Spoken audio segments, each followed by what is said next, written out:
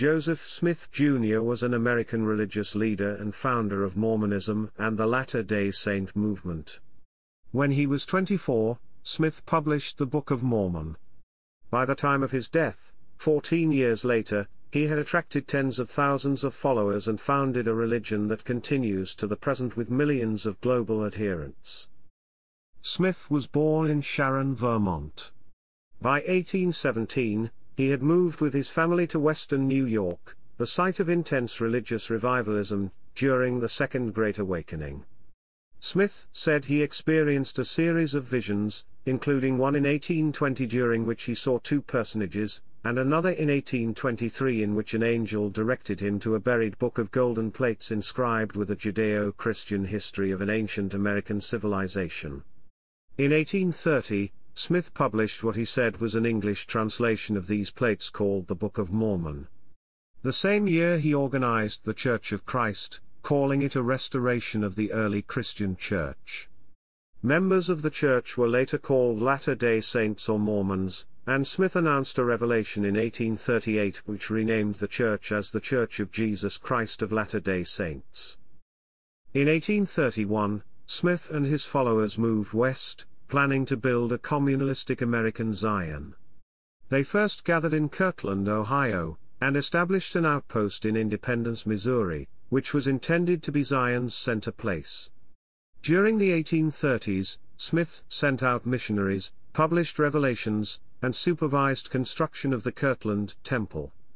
The collapse of the church-sponsored Kirtland Safety Society anti-banking company and violent skirmishes with non-Mormon Missourians caused Smith and his followers to establish a new settlement at Nauvoo, Illinois, where he became a spiritual and political leader. In 1844, when the Nauvoo expositor criticized Smith's power and practice of polygamy, Smith and the Nauvoo City Council ordered the destruction of their printing press, inflaming anti-Mormon sentiment. Fearing an invasion of Nauvoo, Smith rode to Carthage, Illinois, to stand trial, but was killed when a mob stormed the jailhouse.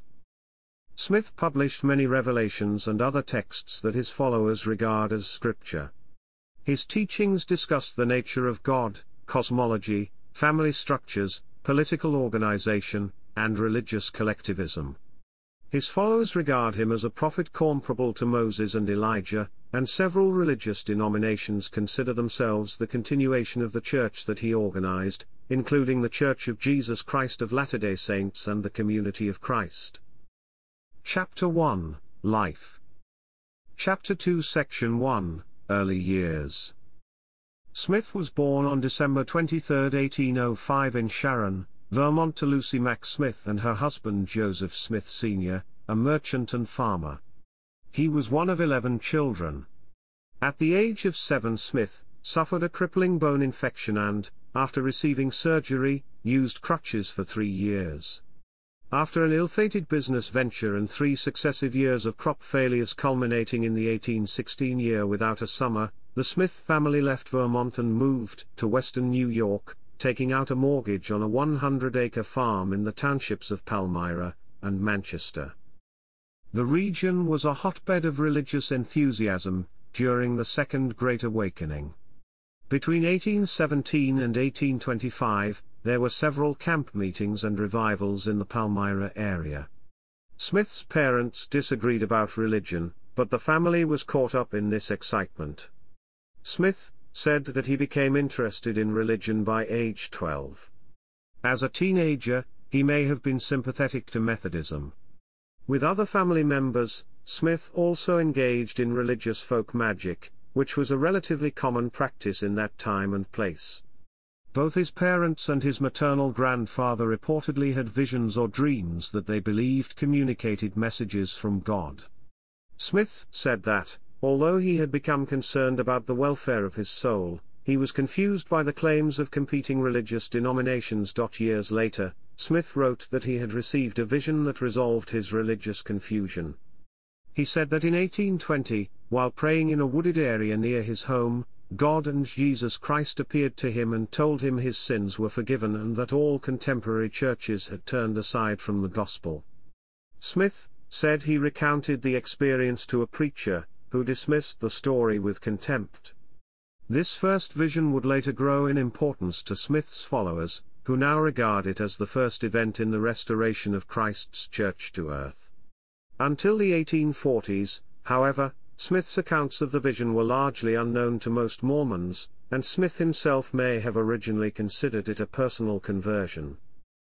According to his later accounts, Smith was visited by an angel named Moroni, while praying one night in 1823. Smith said that this angel revealed the location of a buried book made of golden plates, as well as other artifacts, including a breastplate and a set of interpreters composed of 2 seer stones set in a frame, which had been hidden in a hill near his home. Smith said he attempted to remove the plates the next morning, but was unsuccessful because the angel returned and prevented him. Smith reported that during the next 4 years, he made annual visits to the hill, but, until the 4th and final visit, each time he returned without the plate stop. Meanwhile, the Smith family faced financial hardship, due in part to the death of Smith's oldest brother Alvin, who had assumed a leadership role in the family. Family members supplemented their meager farm income by hiring out for odd jobs and working as treasure seekers, a type of magical supernaturalism common during the period. Smith was said to have an ability to locate lost items by looking into a seer stone, which he also used in treasure hunting, including several unsuccessful attempts to find buried treasure sponsored by a wealthy farmer in Chenango County, New York. In 1826, Smith was brought before a Chenango County court for glass-looking, or pretending to find lost treasure. The result of the proceeding remains unclear as primary sources report various conflicting outcomes. While boarding at the Hale House in Harmony, Pennsylvania, Smith met and began courting Emma Hale. When Smith proposed marriage, Emma's father, Isaac Hale, objected, primarily because he believed Smith had no means to support Emma. Smith and Emma eloped and married on January 18, 1827, after which the couple began boarding with Smith's parents in Manchester. Later that year, when Smith promised to abandon treasure seeking, Hale offered to let the couple live on his property in Harmony and help Smith get started in business. Smith made his last visit to the hill on September 22, 1827, taking Emma with him. This time, he said he successfully retrieved the plates. He said the angel commanded him not to show the plates to anyone else, but to translate them and publish their translation. Smith said the translation was a religious record of Middle Eastern indigenous Americans, and were engraved in an unknown language, called Reformed Egyptian.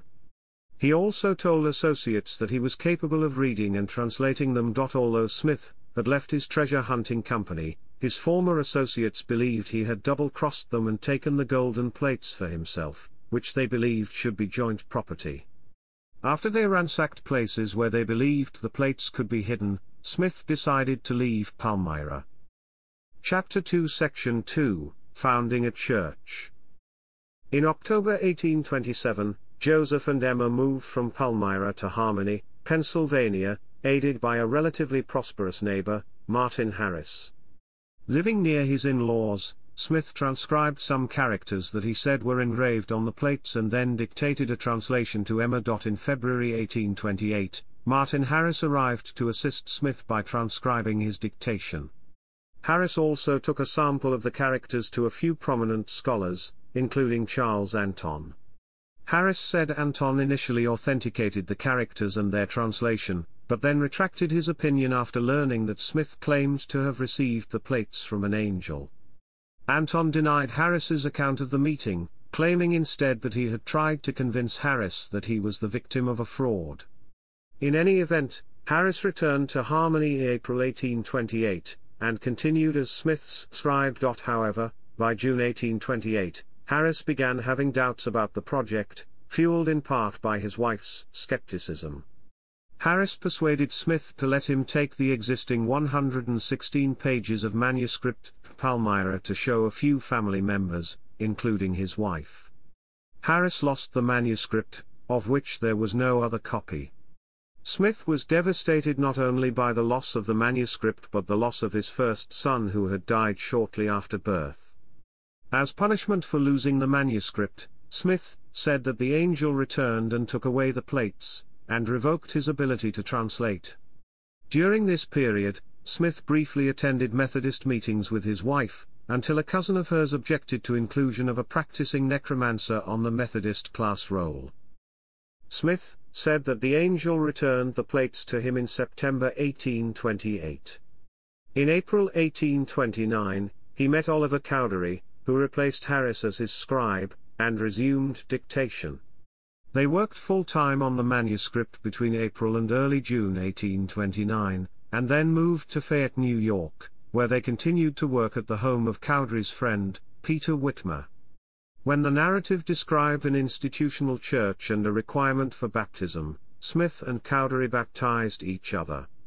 Dictation was completed about July 1, 1829. Although Smith had previously refused to show the plates to anyone, he told Martin Harris, Oliver Cowdery, and David Whitmer that they would be allowed to see them. These men, known collectively as the Three Witnesses, signed a statement stating that they had been shown the golden plates by an angel, and that the voice of God had confirmed the truth of their translation. Later, a group of 8 witnesses, composed of male members of the Whitmer and Smith families, issued a statement that they had been shown the golden plates by Smith. According to Smith, the angel Moroni took back the plates once Smith finished using them. The completed work, titled The Book of Mormon, was published in Palmyra on March 26, 1830, by printer E. B. Grandin. Soon after, on April 6, 1830, Smith and his followers formally organized the Church of Christ, and small branches were established in Palmyra, Fayette, and Colesville, New York. The Book of Mormon brought Smith regional notoriety and opposition from those who remembered the 1826 Chenango County trial. After Cowdery baptized several new church members, the Mormons received threats of mob violence. Before Smith could confirm the newly baptized members, he was arrested and brought to trial as a disorderly person. He was acquitted, but soon both he and Cowdery fled to Colesville to escape a gathering mob. In probable reference to this period of flight, Smith said that Peter, James, and John had appeared to him and had ordained him and Cowdery to a higher priesthood. Smith's authority was undermined when Oliver Cowdery, Hiram Page, and other church members also claimed to receive revelations. In response, Smith dictated a revelation which clarified his office as a prophet and an apostle, and which declared that only he held the ability to give doctrine and scripture for the entire church. Shortly after the conference, Smith dispatched Cowdery, Peter Whitmer, and others on a mission to proselytize Native Americans. Cowdery was also assigned the task of locating the site of the New Jerusalem. On their way to Missouri, Cowdery's party passed through northeastern Ohio, where Sidney Rigdon and over 100 followers of his variety of Campbellite restorationism converted to Mormonism, more than doubling the size of the church. Rigdon soon visited New York and quickly became Smith's primary assistant. With growing opposition in New York, Smith gave a revelation stating that Kirtland was the eastern boundary of the New Jerusalem, and that his followers must gather there. Chapter 2 Section 3, Life in Ohio.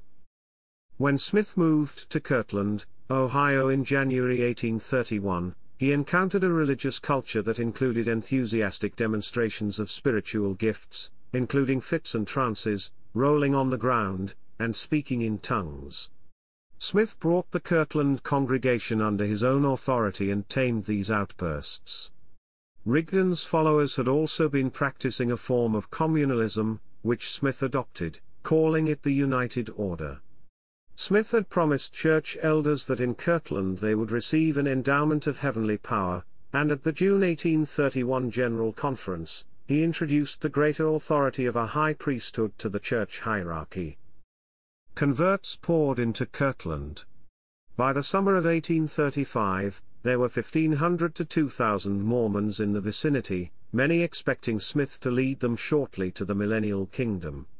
Though his mission to the Indians had been a failure, Cowdery reported that he had found the site of the New Jerusalem in Jackson County, Missouri. After Smith visited in July 1831, he agreed, pronouncing the frontier hamlet of Independence the center place of Zion. Rigdon, however, disapproved, and for most of the 1830s the church remained divided between Ohio and Missouri. Smith continued to live in Ohio, but visited Missouri again in early 1832 to prevent a rebellion of prominent church members who believed the church in Missouri was being neglected.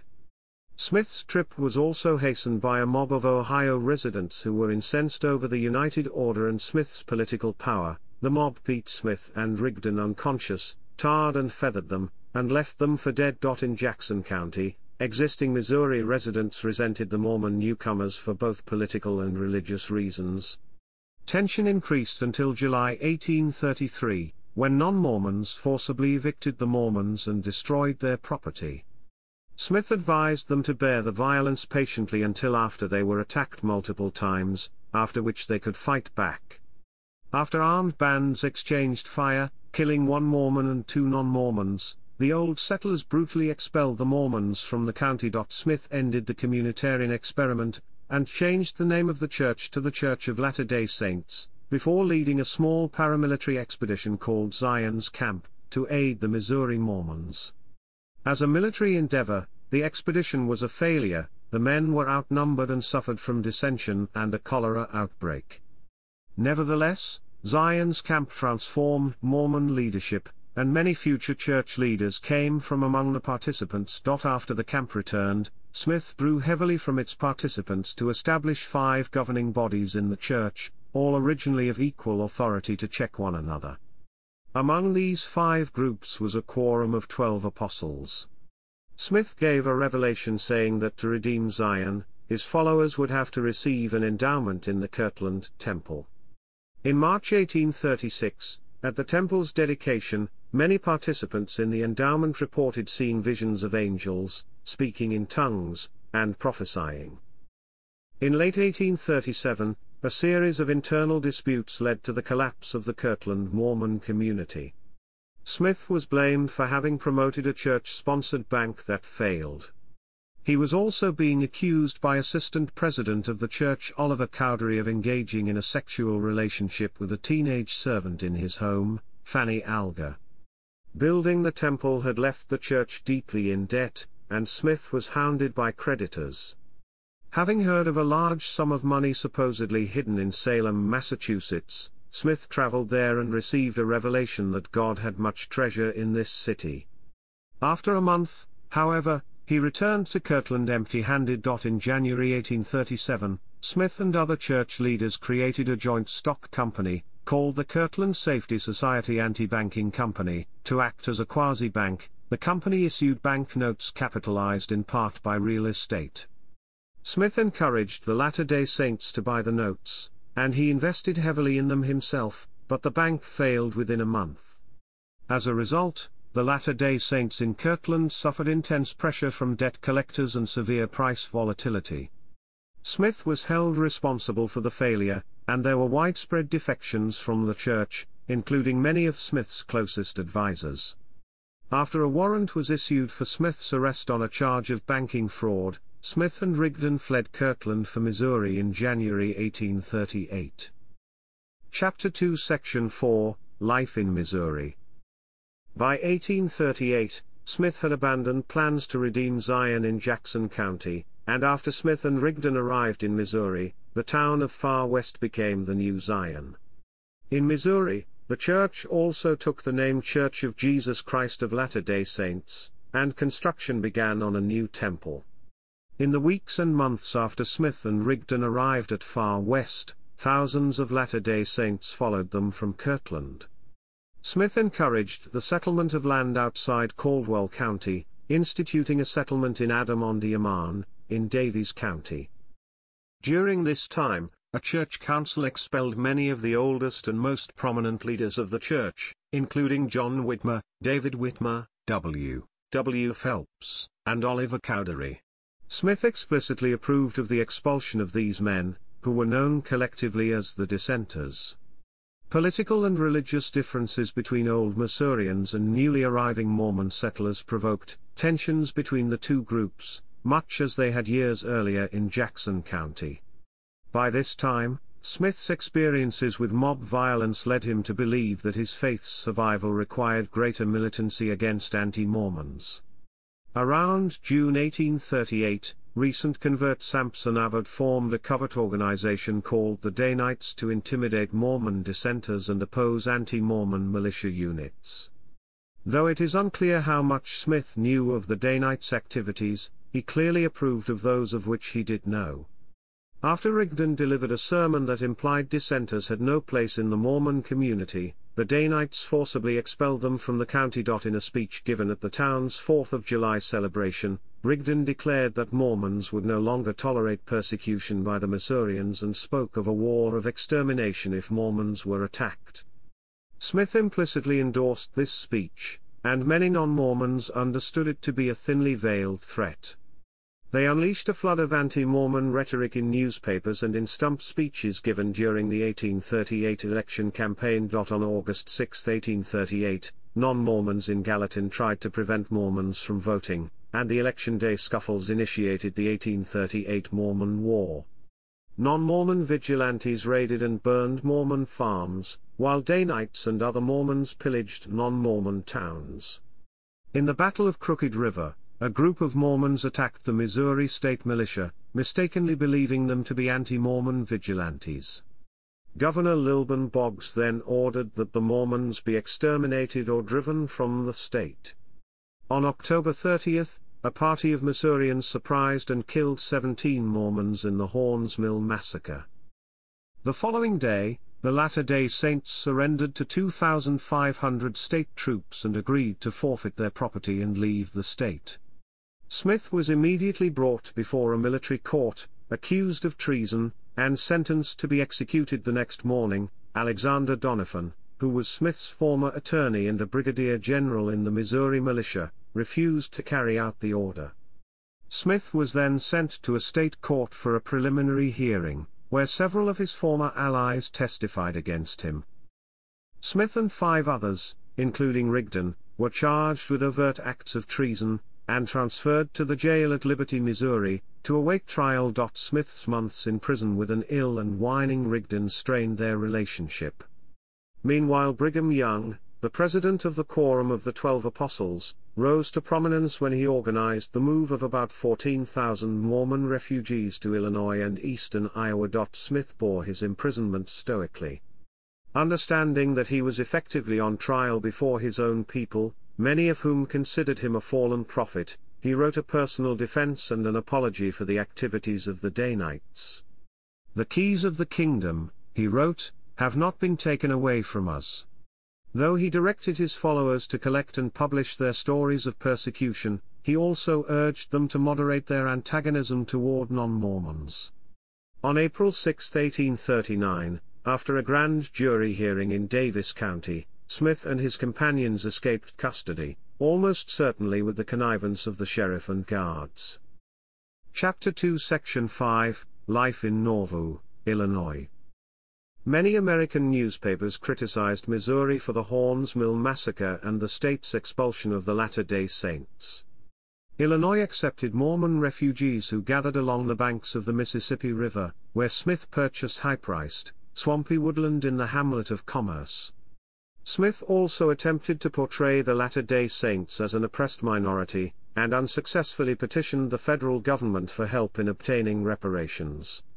During the summer of 1839, while Latter-day Saints in Nauvoo suffered from a malaria epidemic, Smith sent Brigham Young and other apostles to missions in Europe, where they made numerous converts, many of them poor factory workers.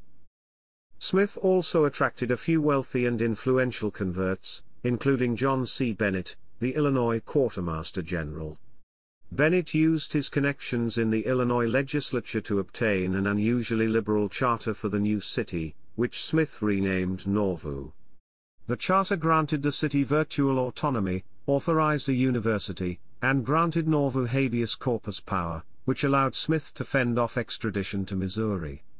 Though Mormon authorities controlled Nauvoo's civil government, the city promised an unusually liberal guarantee of religious freedom. The charter also authorized the Nauvoo Legion, an autonomous militia whose actions were limited only by state and federal constitutions. Lieutenant General Smith and Major General Bennett became its commanders, thereby controlling by far the largest body of armed men in Illinois. Smith made Bennett assistant president of the church, and Bennett was elected Nauvoo's first mayor. In 1841, Smith began revealing the doctrine of plural marriage to a few of his closest male associates, including Bennett, who used it as an excuse to seduce numerous women, wed and unwed. When embarrassing rumors of spiritual wiffery got abroad, Smith forced Bennett's resignation as Nauvoo mayor. In retaliation, Bennett left Smith's following and wrote lurid exposés of life in Nauvoo. The early Nauvoo years were a period of doctrinal innovation. Smith introduced baptism for the dead in 1840, and in 1841, construction began on the Nauvoo Temple as a place for recovering lost ancient knowledge. An 1841 revelation promised the restoration of the fullness of the priesthood, and in May 1842, Smith inaugurated a revised endowment or first anointing. The endowment resembled rites of Freemasonry that Smith had observed 2 months earlier when he had been initiated at sight into the Nauvoo Masonic Lodge. At first, the endowment was open only to men, who were initiated into a special group, called the Anointed Quorum. For women, Smith introduced the Relief Society, a service club and sorority within which Smith predicted women would receive the keys of the kingdom. Smith also elaborated on his plan for a millennial kingdom. No longer envisioning the building of Zion in Nauvoo, Smith viewed Zion as encompassing all of North and South America, with Mormon settlements being stakes of Zion's metaphorical tent. Zion also became less a refuge from an impending tribulation than a great building project. In the summer of 1842, Smith revealed a plan to establish the millennial kingdom of God, which would eventually establish theocratic rule over the whole earth. By mid-1842, popular opinion had turned against the Mormons. After an unknown assailant shot and wounded Missouri Governor Lilburn Boggs in May 1842, anti-Mormons circulated rumors that Smith's bodyguard, Porter Rockwell, was the shooter. Though the evidence was circumstantial, Boggs ordered Smith's extradition. Certain he would be killed if he ever returned to Missouri, Smith went into hiding twice during the next 5 months, before the U.S. District Attorney for Illinois argued that Smith's extradition to Missouri would be unconstitutional. In June 1843, enemies of Smith convinced a reluctant Illinois Governor Thomas Ford to extradite Smith to Missouri on an old charge of treason. 2 law officers arrested Smith, but were intercepted by a party of Mormons before they could reach Missouri. Smith was then released on a writ of habeas corpus from the Nauvoo Municipal Court. While this ended the Missourians' attempts at extradition, it caused significant political fallout in Illinois. In December 1843, Smith petitioned Congress to make Nauvoo an independent territory with the right to call out federal troops in its defense. Smith then wrote to the leading presidential candidates and asked them what they would do to protect the Mormons.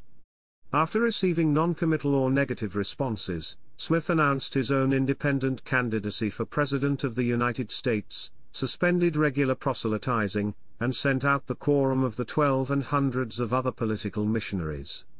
In March 1844, following a dispute with a federal bureaucrat, Smith organized the Secret Council of 50.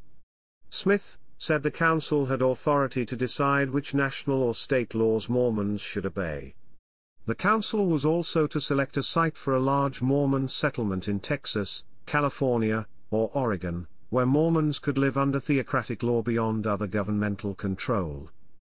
Chapter 2 Section 6, Death. By early 1844, a rift developed between Smith and a half-dozen of his closest associates. Most notably, William Law, Smith's trusted counselor, and Robert Foster, a general of the Nauvoo Legion, disagreed with Smith about how to manage Nauvoo's economy. Both also said that Smith had proposed marriage to their wives. Believing the dissidents were plotting against his life, Smith excommunicated them on April 18, 1844.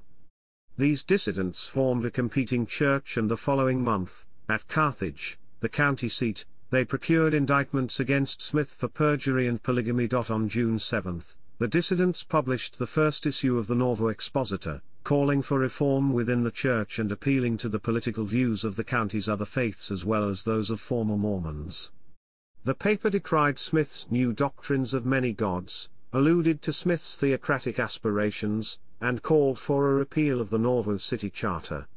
It also attacked Smith's practice of polygamy, implying that Smith was using religion as a pretext to draw unassuming women to Nauvoo in order to seduce and marry them. Fearing the newspaper would bring the countryside down on the Mormons, the Nauvoo City Council declared the expositor a public nuisance and ordered the Nauvoo Legion to destroy the press. Smith, who feared another mob attack, supported the action, not realizing that destroying a newspaper was more likely to incite an attack than any libel. Destruction of the newspaper provoked a strident call to arms from Thomas C. Sharp, editor of the Warsaw Signal and longtime critic of Smith. Fearing an uprising, Smith mobilized the Nauvoo Legion on June 18 and declared martial law. Officials in Carthage responded by mobilizing their small detachment of the state militia, and Governor Thomas Ford appeared, threatening to raise a larger militia unless Smith and the Nauvoo City Council surrendered themselves. Smith initially fled across the Mississippi River, but shortly returned and surrendered to Ford.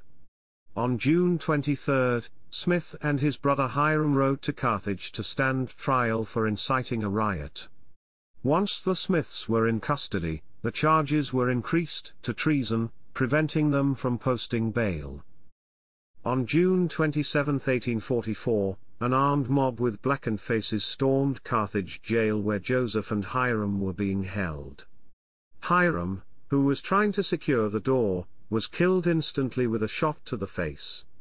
Smith fired 3 shots from a pepper-box pistol that his friend, Cyrus Wheelock, had lent him, wounding 3 men, before he sprang for the window. He was shot multiple times before falling out the window, crying, "O Lord my God." He died shortly after hitting the ground, but was shot several more times before the mob dispersed. 5 men were later tried for Smith's murder, but were all acquitted. Smith was buried in Nauvoo, and is interred there at the Smith Family Cemetery. After his death, non-Mormon newspapers were almost unanimous in portraying Smith as a religious fanatic. Conversely, within Mormonism, Smith was remembered first and foremost as a prophet, martyred to seal the testimony of his faith. Chapter 2, Legacy. Chapter 3 Section 1, Impact. Smith attracted thousands of devoted followers before his death in 1844, and millions in the century that followed. Among Mormons, he is regarded as a prophet on par with Moses and Elijah. In a 2015 compilation of the 100 most significant Americans of all time, Smithsonian Magazine ranked Smith first in the category of religious figures. Mormons and non-Mormons have produced a large amount of scholarly work about Smith, and to a large extent the result has been 2 discordant pictures of very different people, a man of God on the one hand, and on the other, a fraud preying on the ignorance of his followers. Believers tend to focus on his achievements and religious teachings, de-emphasizing his personal defects, while detractors focus on his mistakes, legal troubles, and controversial doctrines. During the first half of the 20th century, some writers suggested that Smith might have suffered from epileptic seizures or from psychological disorders, such as paranoid delusions or manic-depressive illness that might explain his visions and revelations. Many modern biographers disagree with these ideas. More nuanced interpretations include viewing Smith as a prophet who had normal human weaknesses, a pious fraud who believed he was called of God to preach repentance and felt justified inventing visions in order to convert people, or a gifted mythmaker, who was the product of his Yankee environment. Biographers, Mormon and non-Mormon alike, agree that Smith was one of the most influential, charismatic, and innovative figures in American religious history.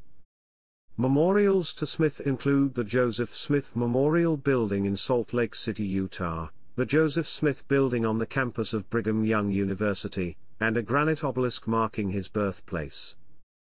Chapter 3 Section 2, Religious Denominations.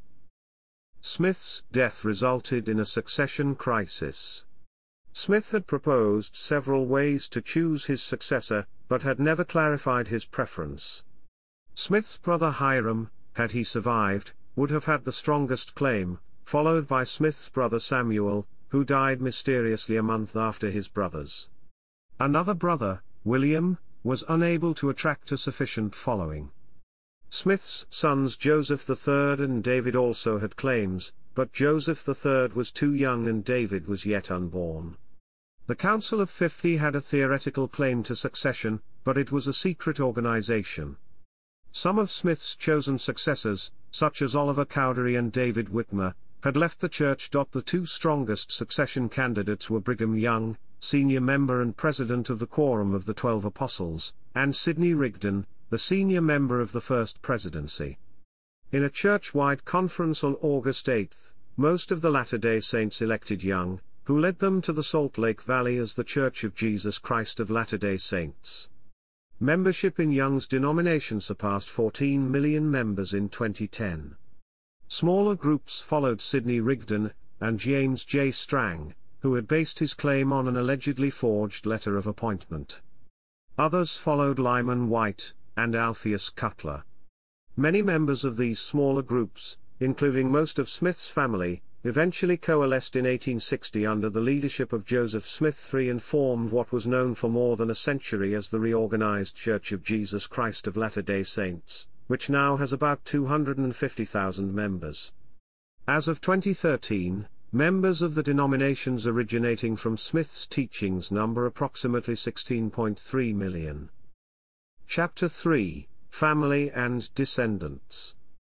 The first of Smith's wives, Emma Hale, gave birth to 9 children during their marriage, 5 of whom died before the age of 2. The eldest, Alvin, died within hours of birth, as did twins Thaddeus and Louisa. When the twins died, the Smiths adopted another set of twins, Julia and Joseph, whose mother had recently died in childbirth. Joseph died of measles in 1832. In 1841, Don Carlos, who had been born a year earlier, died of malaria. In 1842, Emma gave birth to a stillborn son. Joseph and Emma had 4 sons who lived to maturity: Joseph Smith III, Frederick Granger Williams Smith, Alexander Hale Smith, and David Hiram Smith. Some historians have speculated, based on journal entries and family stories, that Smith may have fathered children with his plural wives. However, all DNA testing of potential Smith descendants from wives other than Emma has been negative. Throughout her life, Emma Smith frequently denied that her husband had ever taken additional wives. Emma said that the very first time she ever became aware of a polygamy revelation being attributed to Smith by Mormons was when she read about it in Orson Pratt's periodical The Seer in 1853. Emma campaigned publicly against polygamy, and was the main signatory of a petition in 1842, with 1,000 female signatures, denying that Smith was connected with polygamy. As president of the Ladies' Relief Society, Emma authorized publishing a certificate in the same year denouncing polygamy, and denying her husband as its creator or participant. Even on her deathbed, Emma denied Joseph's involvement with polygamy, stating, "No such thing as polygamy, or spiritual wifery, was taught, publicly or privately, before my husband's death, that I have now, or ever had any knowledge of. He had no other wife but me, nor did he to my knowledge ever have." After Smith's death, Emma Smith quickly became alienated from Brigham Young and the church leadership. Young, whom Emma feared and despised, was suspicious of her desire to preserve the family's assets from inclusion with those of the church, and thought she would be even more troublesome because she openly opposed plural marriage. When most Latter-day Saints moved west, she stayed in Nauvoo, married a non-Mormon, Major Louis E. Biderman, and withdrew from religion until 1860, when she affiliated with the Reorganized Church of Jesus Christ of Latter-day Saints, first headed by her son, Joseph Smith III. Emma never denied Smith's prophetic gift or repudiated her belief in the authenticity of the Book of Mormon. Chapter 4, Revelations. According to the American historian and Mormonism expert Richard Bushman, the signal feature of Smith's life was his sense of being guided by revelation. Instead of presenting his ideas with logical arguments, Smith dictated authoritative scripture like Revelations and let people decide whether to believe. Smith and his followers treated his revelations as being above teachings or opinions, and Smith acted as though he believed in his revelations as much as his followers. In fact, Smith's first recorded revelation was a rebuke chastising Smith for having let Martin Harris lose 116 pages of Book of Mormon manuscript. The revelation was written as if God were talking rather than as a declaration mediated through Smith, and subsequent revelations assumed a similar authoritative style, often opening with words such as "Hearken, O ye people which profess my name, saith the Lord your God." Chapter 5 Section 1, Book of Mormon. The Book of Mormon has been called the longest and most complex of Smith's revelations. It is organized as a compilation of smaller books, each named after its main named narrator or a prominent leader. It tells the story of the rise and fall of a religious civilization beginning about 600 BC and ending in 421 AD. The story begins with a family that leaves Jerusalem, just before the Babylonian captivity. They eventually construct a ship and sail to a promised land in the Western Hemisphere. There, they are divided into two factions, Nephites and Lamanites. The Nephites become a righteous people who build a temple and live the law of Moses, though their prophets teach a Christian gospel. The book explains itself to be largely the work of Mormon, a Nephite prophet and military figure. The book closes when Mormon's son, Moroni, finishes engraving and buries the records written on the golden plates. Christian themes permeate the work. For instance, Nephite prophets in the Book of Mormon teach of Christ's coming, and talk of the star that will appear at his birth. After the crucifixion and resurrection in Jerusalem, Jesus appears in the Americas, repeats the Sermon on the Mount, blesses children, and appoints 12 disciples. The book ends with Moroni's exhortation to come unto Christ. Early Mormons understood the Book of Mormon to be a religious history of the indigenous peoples of the Americas.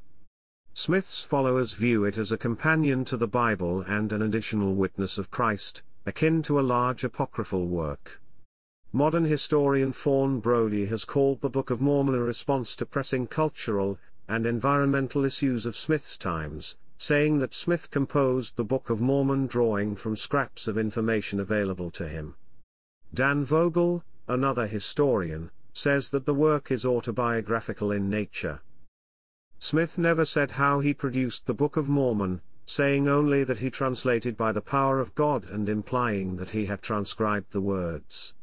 The Book of Mormon itself states only that its text will come forth by the gift and power of God unto the interpretation thereof. As such, considerable disagreement about the actual method used exists. For at least some of the earliest dictation, Smith is said to have used the Urim and Thummim, a pair of seer stones he said were buried with the plates. Later, however, he is said to have used a chocolate-colored stone he had found in 1822 that he had used previously for treasure hunting. Joseph Knight said that Smith saw the words of the translation while he gazed at the stone or stones in the bottom of his hat, excluding all light, a process similar to divining the location of treasure. Sometimes, Smith concealed the process by raising a curtain or dictating from another room, while at other times he dictated in full view of witnesses while the plates lay covered on the table. After completing the translation, Smith gave the brown stone to Cowdery, but continued to receive revelations using another stone until about 1833 when he said he no longer needed it. Although the Book of Mormon drew many converts to the church, Fawn Brodie argued that the book lives today because of the prophet, not he because of the book. Smith had assumed a role as prophet, seer, and apostle of Jesus Christ, and by early 1831, he was introducing himself as Joseph the prophet. The language of authority in Smith's revelations was appealing to converts, and the revelations were given with the confidence of an Old Testament prophet. Chapter 5 Section 2, Moses and Abraham. Smith said that in June 1830, he received a revelation of Moses in which Moses saw the world and the ends thereof and asked God questions about the purpose of creation and man's relationship to God. This revelation initiated a revision of the Bible on which Smith worked sporadically until 1833, and which remained unpublished at his death.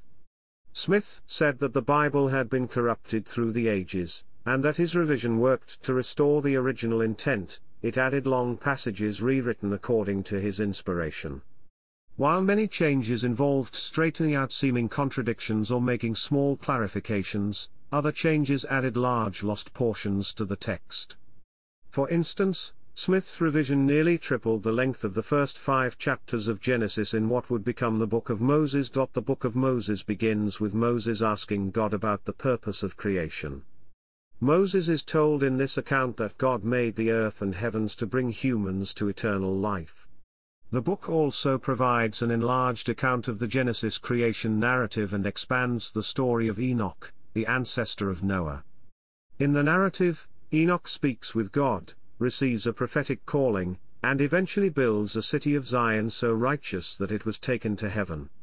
The book also elaborates and expands upon foreshadowing the coming of Christ, in effect Christianizing the Old Testament. In 1835, Smith encouraged some Latter-day Saints in Kirtland to purchase rolls of ancient Egyptian papyri from a traveling exhibitor. Smith said they contained the writings of the ancient patriarchs Abraham and Joseph. Over the next several years, Smith worked to produce what he reported was a translation of one of these rolls, which was published in 1842 as the Book of Abraham. The Book of Abraham speaks of the founding of the Abrahamic nation, astronomy, cosmology, lineage and priesthood, and gives another account of the creation story. The papyri from which Smith dictated the Book of Abraham were thought to have been lost in the Great Chicago Fire. However, several fragments were rediscovered in the 1960s, were translated by Egyptologists, and were determined to be part of the Book of Breathing with no connection to Abraham. The LDS Church has proposed that Smith might have been inspired by the papyri rather than have been translating them literally, but prominent Egyptologists note that Smith copied characters from the scrolls and was specific about their meaning. Chapter 5 Section 3, Other Revelations. According to Parley P. Pratt, Smith dictated revelations orally, and they were recorded by a scribe without revisions or corrections. Revelations were immediately copied, and then circulated among church members.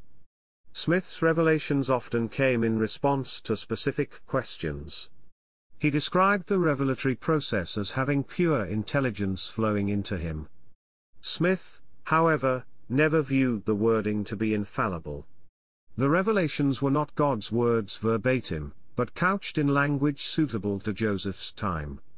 In 1833, Smith edited and expanded many of the previous revelations, publishing them as the Book of Commandments, which later became part of the Doctrine and Covenants. Smith gave varying types of revelations.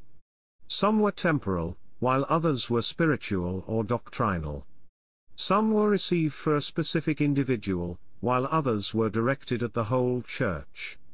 An 1831 revelation called the Law contained directions for missionary work, rules for organizing society in Zion, a reiteration of the Ten Commandments, an injunction to administer to the poor and needy, and an outline for the law of consecration. An 1832 revelation called the Vision added to the fundamentals of sin and atonement, and introduced doctrines of life after salvation, exaltation, and a heaven with degrees of glory. Another 1832 revelation on priesthood was the first to explain priesthood doctrine.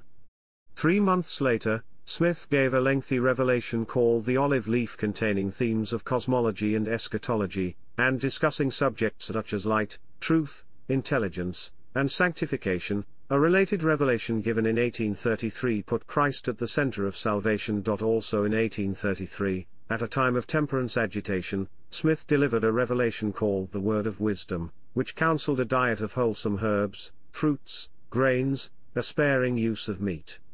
It also recommended that Latter-day Saints avoid strong alcoholic drinks, tobacco, and hot drinks. The Word of Wisdom was not originally framed as a commandment, but a recommendation. As such, Smith and other Latter-day Saints did not strictly follow this counsel, though it later became a requirement in the LDS Church. In 1835, Smith gave the great revelation that organized the priesthood into quorums and councils, and functioned as a complex blueprint for church structure.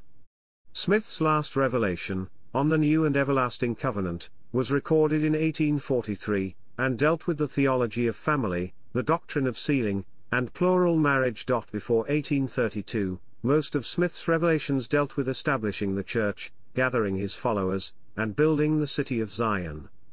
Later revelations dealt primarily with the priesthood, endowment, and exaltation.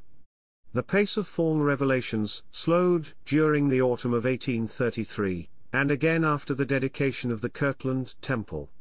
Smith moved away from formal written revelations, spoken in God's voice, and instead taught more in sermons, conversations, and letters. For instance, the doctrines of baptism for the dead and the nature of God were introduced in sermons, and one of Smith's most famed statements about there being no such thing as immaterial matter was recorded from a casual conversation with a Methodist preacher. Chapter 5, Views and Teachings. Chapter 6, Section 1, Cosmology and Theology. Smith taught that all existence was material, including a world of spirit matter so fine that it was invisible to all but the purest mortal eyes. Matter, in Smith's view, could neither be created nor destroyed. The creation involved only the reorganization of existing matter. Like matter, Smith saw intelligence as co-eternal with God, and taught that human spirits had been drawn from a pre-existent pool of eternal intelligences. Nevertheless, spirits could not experience a fullness of joy unless joined with corporeal bodies, according to Smith. The work and glory of God, then, was to create worlds across the cosmos where inferior intelligences could be embodied. Though Smith initially viewed God the Father as a spirit, he eventually began teaching that God was an advanced and glorified man, embodied within time and space. By the end of his life, Smith was teaching that both God the Father and Jesus were distinct beings with physical bodies, but the Holy Spirit was a personage of spirit. Through the gradual acquisition of knowledge, according to Smith, those who received exaltation could eventually become like God. These teachings implied a vast hierarchy of gods, with God himself having a father.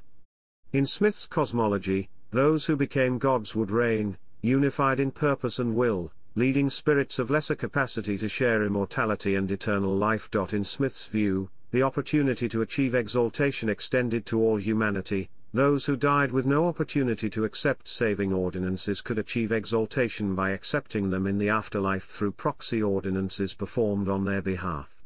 Smith said that children who died in their innocence would be guaranteed to rise at the resurrection and receive exaltation.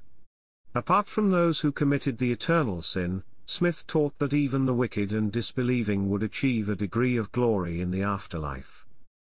Chapter 6, Section 2, Religious Authority and Ritual.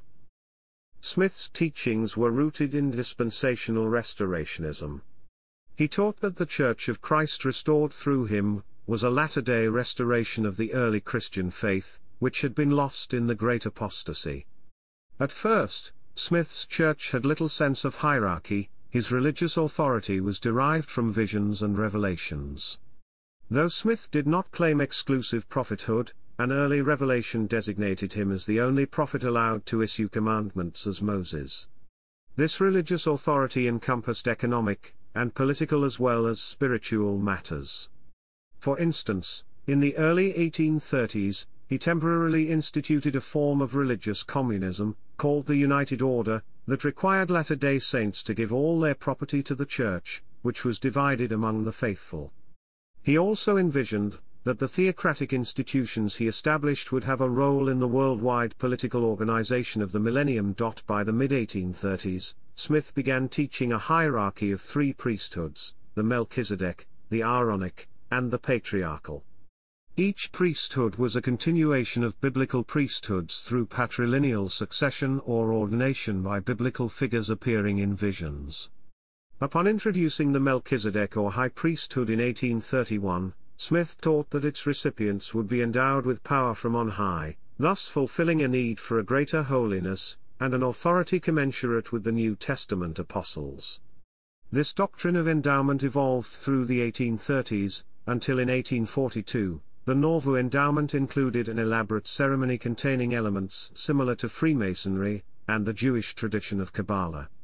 The endowment was extended to women in 1843, though Smith never clarified whether women could be ordained to priesthood offices. Smith taught that the high priesthood's endowment of heavenly power included the sealing powers of Elijah, allowing high priests to effect binding consequences in the afterlife. For example, this power would enable proxy baptisms for the dead and priesthood marriages that would be effective into the afterlife. Elijah's sealing powers also enabled the second anointing, or fullness of the priesthood, which, according to Smith, sealed married couples to their exaltation. Chapter 6 Section 3, Theology of Family. During the early 1840s, Smith unfolded a theology of family relations called the New and Everlasting Covenant that superseded all earthly bonds. He taught that outside the covenant, marriages were simply matters of contract, and that in the afterlife individuals married outside the covenant or not married would be limited in their progression. To fully enter the covenant, a man and woman must participate in a first anointing, a sealing ceremony, and a second anointing. When fully sealed into the covenant, Smith said that no sin nor blasphemy could keep them from their exaltation in the afterlife. According to Smith, only one person on earth at a time, in this case, Smith, could possess this power of sealing. Smith taught that the highest level of exaltation could be achieved through plural marriage, which was the ultimate manifestation of this new and everlasting covenant. Plural marriage, according to Smith, allowed an individual to transcend the angelic state and become a god, accelerating the expansion of one's heavenly kingdom. Chapter 6, Section 4 Subsection 1, Polygamy. By some accounts, Smith had been teaching a polygamy doctrine as early as 1831, and there is unconfirmed evidence that Smith was a polygamist by 1835. Although the Church had publicly repudiated polygamy, in 1837 there was a rift between Smith and Oliver Cowdery over the issue. Cowdery suspected Smith had engaged in a relationship with his serving girl, Fanny Alger. Smith never denied a relationship, but insisted it was not adulterous, presumably because he had taken Alger as an additional wife. In April 1841, Smith wed Louisa Beeman. During the next 2.5 years he married or was sealed to about 30 additional women, 10 of whom were already married to other men. Some of these polyandrous marriages were done with the consent of the first husbands, and some plural marriages may have been considered eternity-only sealings. 10 of Smith's plural wives were between the ages of 14 and 20, others were over 50. The practice of polygamy was kept secret from both non-Mormons and most members of the Church during Smith's lifetime. Polygamy caused a breach between Smith and his first wife, Emma.